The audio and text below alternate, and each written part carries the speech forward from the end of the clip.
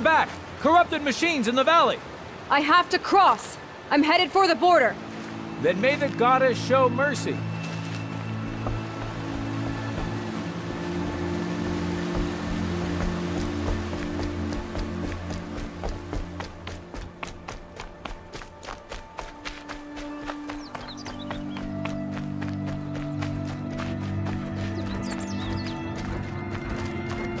Shellwalkers. Let's have a look.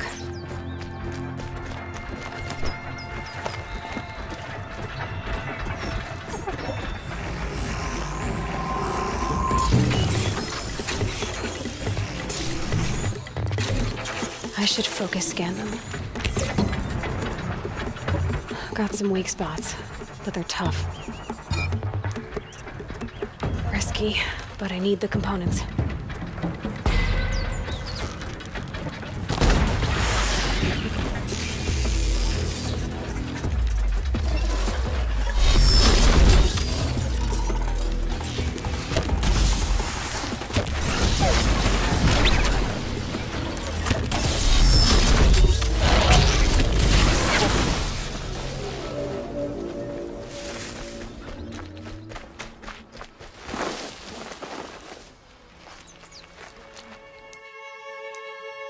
Two explosive traps coming right up.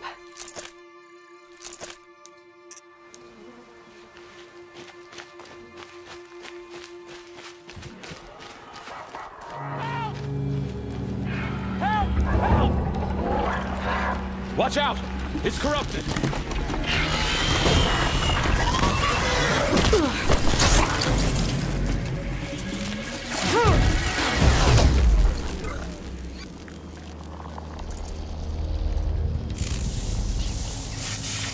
You did it!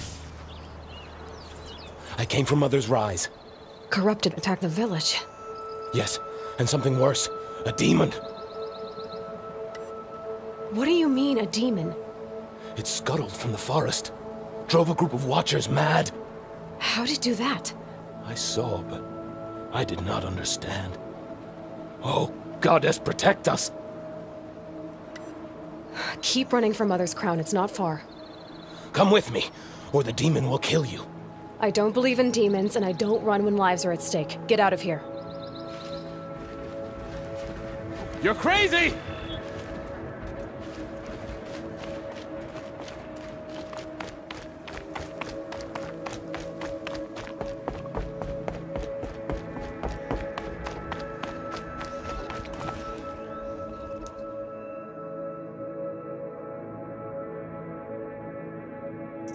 The village. I'll never make it in time. Unless I get a mount. Broadheads. If I override one of those, that should do.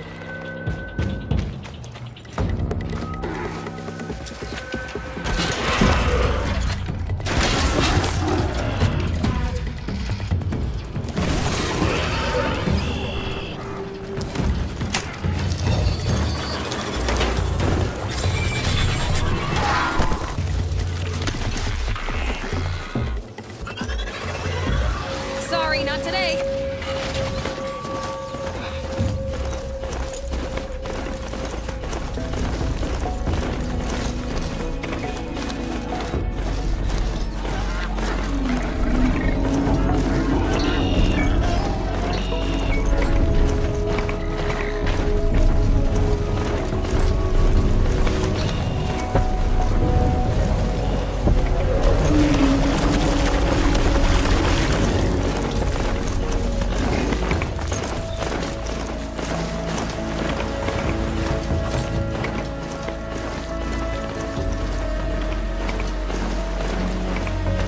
The village.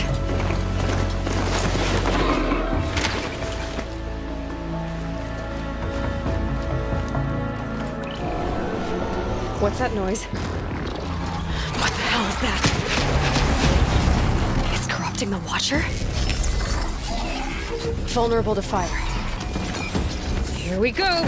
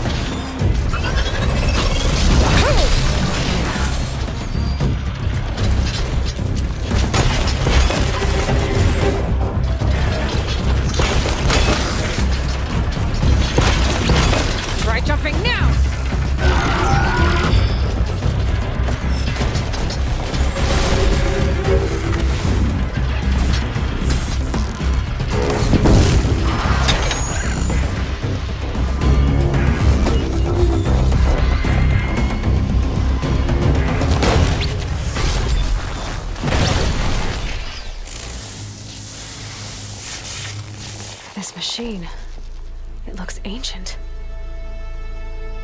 Where did it come from?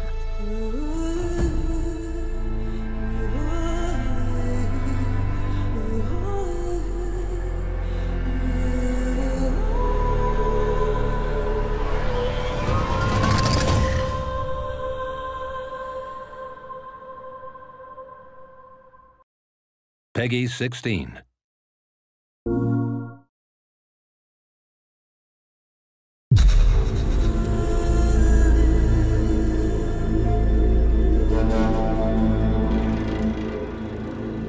Hi, my name is Mark Norris, Senior Producer for Guerrilla Games on Horizon Zero Dawn. And here we are, finally with Paris Games Week. We premiered Horizon Zero Dawn at E3, and at that time we only showed the behind closed doors to a number of the media members, but we've never shown it publicly. And finally, we are going to do that here today. One thing that you should know almost immediately is, yes, you can explore everything that you can see here, but we're on a quest. Now, we've hidden that quest UI and that quest interface, but one of those two tribes that you saw previously in the trailer, one of them has given you a quest, and it's a quest of critical importance. And that quest is to get a very specific resource. It's a resource from the canisters that you can find on the back of this herd that we call the grazers. Now, why do you need this resource? Why does this tribe need it? What is happening in this world? Those are still things that we're going to keep a mystery. But you will desperately need to retrieve this because it's a critical part of what's happening.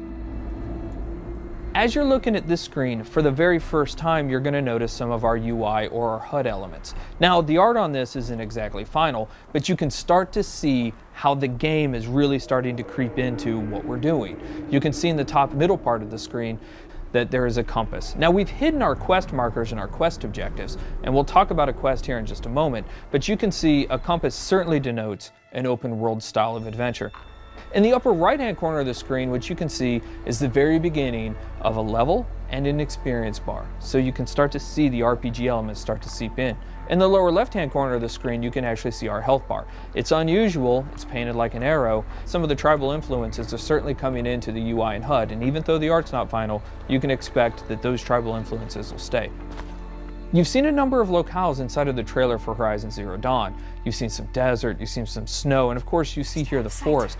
And currently Aloy is crouched in what we call some stealth grass or some tall grass. Stealth plays an incredibly important part of Horizon Zero Dawn. In fact, you can see the UI element for this. Right underneath the compass is a little circle. That is in fact a stealth indicator. And so Aloy will need to wait for the right moment in order to introduce that stealth attack. Sorry, little one. So we mentioned that there are a couple of RPG elements, right? One of those things that you just saw, especially if you've got the keen eyes or if we zoom in on it, is the number 825 that just popped up. So that number 825 is incredibly important. Why? Because it denotes that there are, in fact, RPG elements hiding behind the hood. That is a damage value. We call that floating combat text, and you can see that number pop up. But now we've actually also gotten into the loot menu. Now, we've described previously how important the machine parts are to the world of Horizon Zero Dawn, but here we're showing you some of those parts. In fact, that flame coil that you can see on screen is one of the elements that's required to build explosive arrows. Now, machine parts are incredibly important. The economy, the entirety of the world of Horizon Zero Dawn is built around these machine parts. So here you can see Aloy picking up what is essentially a couple of health plants. Now those will fill up your health if you get low, but the important thing here is actually what they represent. You will want to explore every nook and cranny of this open world. The ancient city, the tops of mountains, rivers and valleys, all kinds of settlements, because you never know what you'll find. Guerrilla's DNA is strong in Horizon Zero Dawn. We've talked about this game being an action RPG, but Guerrilla Games is really known for its action. What Aloy is going to do here, she's going to use what we call the explosive tripwire. And that is really used as a trap. It can be used as a defensive countermeasure, but it's mostly used as a preventative measure. She knows, because she spent so much time with these machines, that these grazers are incredibly skittish, that they will run off at the first sight of her or the first sight of noise. And she knows that if she's going to complete this quest, she's got to get those canisters. So for her, the best way to make sure this happens is to set these explosive tripwires down and try to find a way to force the grazers into the traps. So that's what we're going to try and do. We're going to set down a couple of these traps and we're going to try and create a distraction.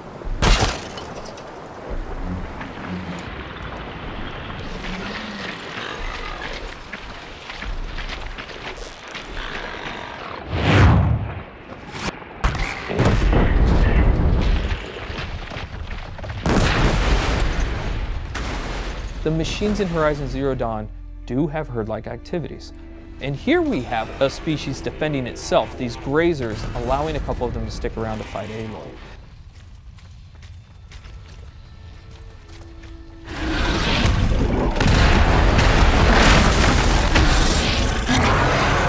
This is the mighty Thunderjaw.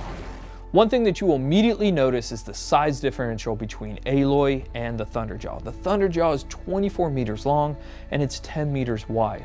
It has 93 destructible armor plates, each with its own health value, and it has 271 animations and 67 VFX. It has 12 attacks, it's 550,000 polygons. And so what we're taking a look at here is actually some of the strategic and tactical elements of a fight that Aloy will want to think about when she gets engaged with the Thunderjaw. So we're going to take a look right here at the fact that there is actually some weak points on the Thunderjaw. As you're taking a look at the leg here, that orange muscle that you can kind of see underneath there, that is also a weak point. If you're able to hit that, you're able to do 4 times the amount of damage that you would ordinarily do. Now the question is, how would you actually take off that armor plate? Now we give you a couple of options there, but the best option is to use the machine itself. So we're taking a look at the disc launcher right now, and you saw earlier in the E3 trailer that you can shoot off the machine. You can shoot off the disc launcher, but you didn't know why we did it. The reason why we did it is because it takes a lot of arrows to knock off a Thunderjaw's armor plate.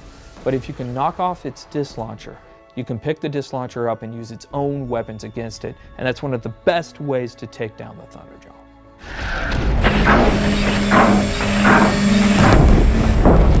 Fighting the Thunderjaw is an awe-inspiring experience. We talked previously about the fact that it has 12 attacks. A number of those attacks that you're seeing now you hadn't seen before.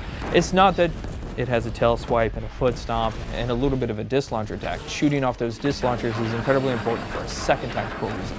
It has a 360-degree absolute assault with that disc launcher that makes it incredibly difficult for you to get anywhere close to it. So you're going to want to take off those disc launchers. But if you are, you'll notice now it still has a railgun and a mouth laser. So this thing's serious. Even though it's previously damaged, it still has a huge amount of attacks. So what Aloy is going to try and do here is try to find a way to tie the machine down so that she gets a brief window to figure out her next move.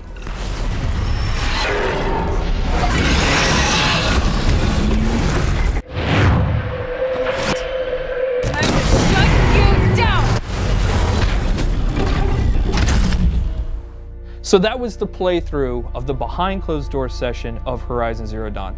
We cannot wait to show you more. We're going to show you something brand new and something huge next year. Thank you.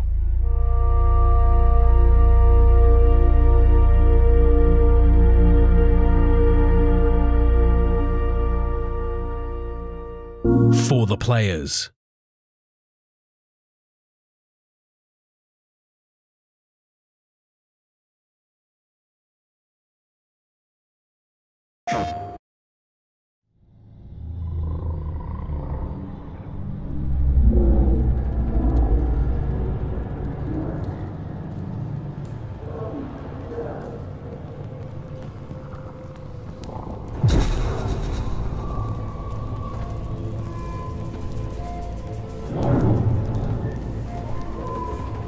We know we weren't the first ones here.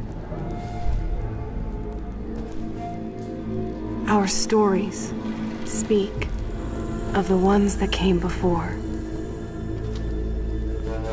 The old ones.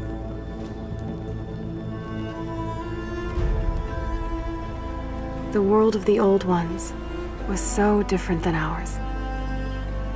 They had built incredible cities with towers that reached the stars. But a darkness came, and their cities turned to graves. And without them, the land started to change.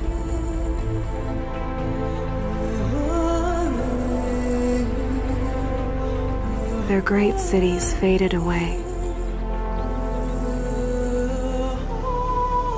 And in their place came new life.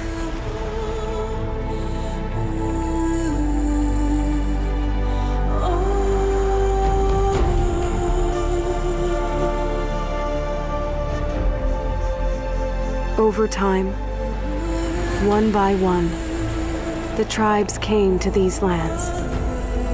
Some small and humble, some powerful as kings.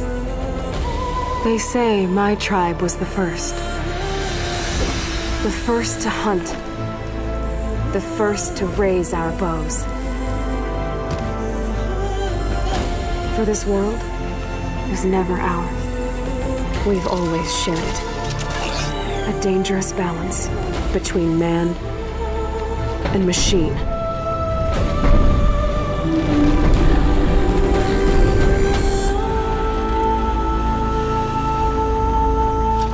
There's the herd. Finally.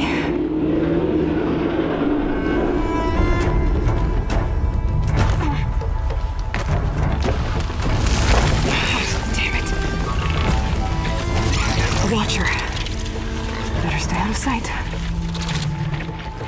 Go away. No, you don't. Sorry, little one. I couldn't let you call for help. Perfect day for a hunt.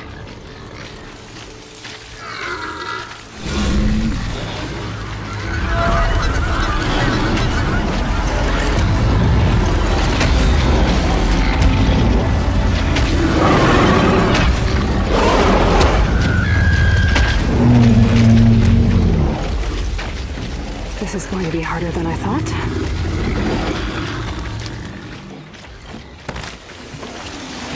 Okay, this canister should be full by now.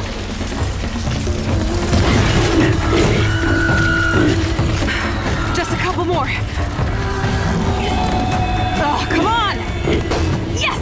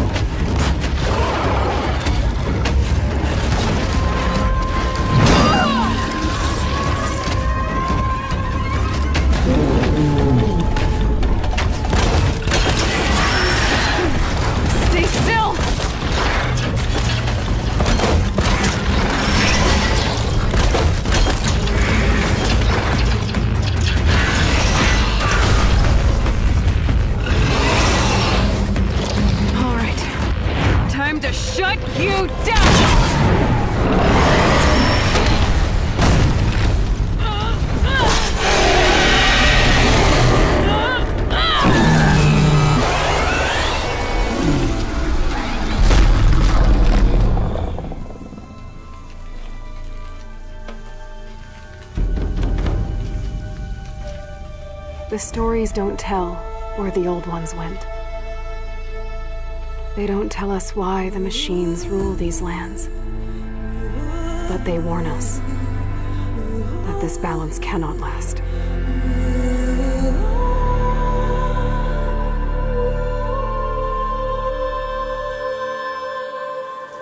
The storm is coming.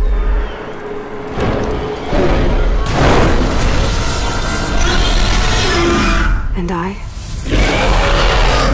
will be ready.